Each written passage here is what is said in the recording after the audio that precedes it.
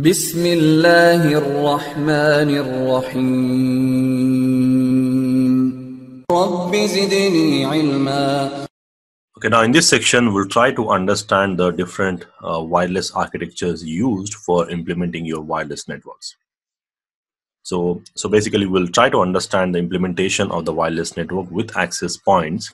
What are the different modes we can apply? Like there is something called autonomous access point mode, lightweight access point mode, and also we'll try to understand about the WLC deployment models, like how you are going to place the WLC or where exactly you are going to place the WLC here. So starting with the basic, like we'll try to understand the basic difference between the autonomous access point mode, autonomous mode in simple I say, autonomous mode or lightweight mode. Now the major difference is here there is no wireless LAN controllers.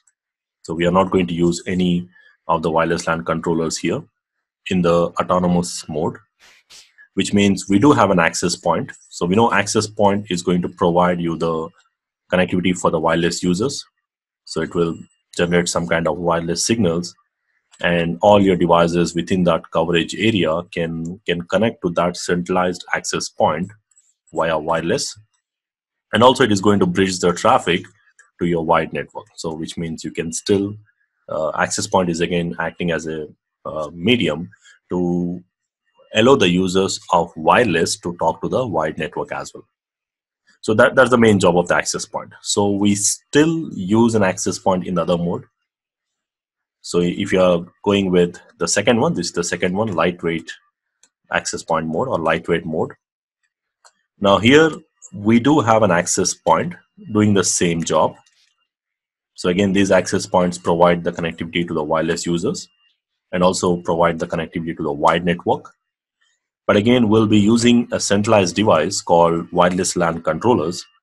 And with the help of these wireless LAN controllers, what we are doing is we are going to do like majority of the management functions will be doing from here.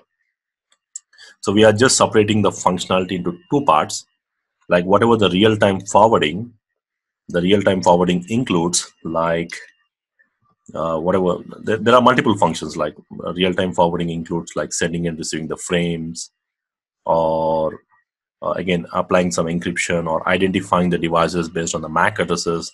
So this is something access point will do. But there are some management related functions like applying some security policies or authentication process, or even selecting the radio frequency signals or channels, or even applying some quality of service. So there are few things which you can move to the centralized device, and that is what your wireless LAN controllers will do. So most of the management related tasks are shifted to the WLC, and that's the reason we call this as lightweight access point, because they are not doing the complete job, because the majority of the management related tasks are shifted to the WLC.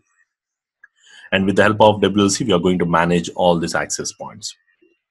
But whereas when you come back to this autonomous access point mode, now here there is no WLC, which means individual access point will do all the jobs.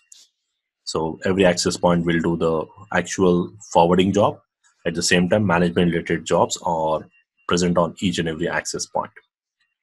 So most of the time we'll be going with the second option, that is lightweight access point mode, because technically you may have hundreds of access points in your production network.